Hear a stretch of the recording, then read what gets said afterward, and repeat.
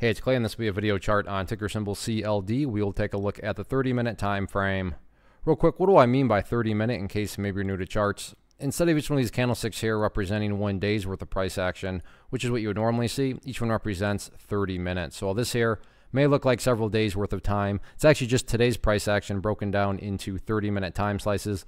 I like through this time frame, then does a good job of telling the quote-unquote story of the price, and then makes mapping out where levels of support and resistance a bit easier to see. I did this analysis on Monday, so that is where the red and green line annotations are coming from. And after today's price movement, definitely some updates here need to be made.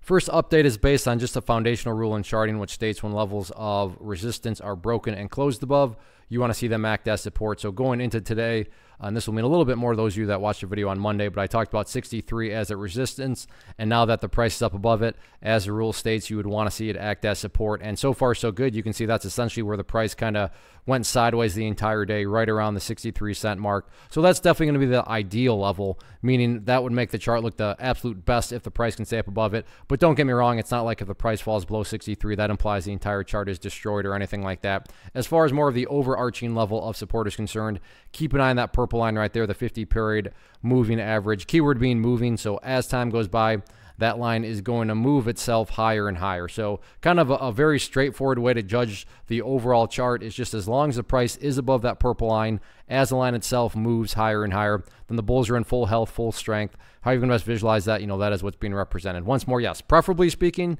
staying above 63 would be great, but from the grand scheme of it all, as long as it's above that purple line, the bulls 100% own the chart. What about levels of resistance?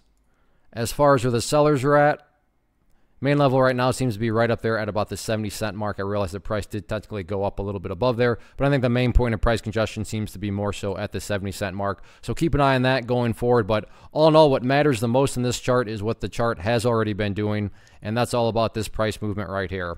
As long as the price keeps on building higher bases, or if you want to picture these as stair steps, so as long as these stair steps keep getting formed in the upwards direction, then everything else will take care of itself, including breaking levels of resistance. So focus on those healthy consolidations and higher lows, and then just sit back and let the trend do its thing. One of the biggest questions that I get is, hey Clay, how do you find the stocks that you trade? So what I've done is put together a free resource guide where I talk about the tools that I use to locate stocks that I find interesting and think may have potential. So if that sounds like something that could add value to you as a trader, then click on the image that is up on the screen right now and I will email you the guide. The guide itself is very short and to the point, and best part, it's completely free. Thanks for watching the video. Let me know if you have any questions.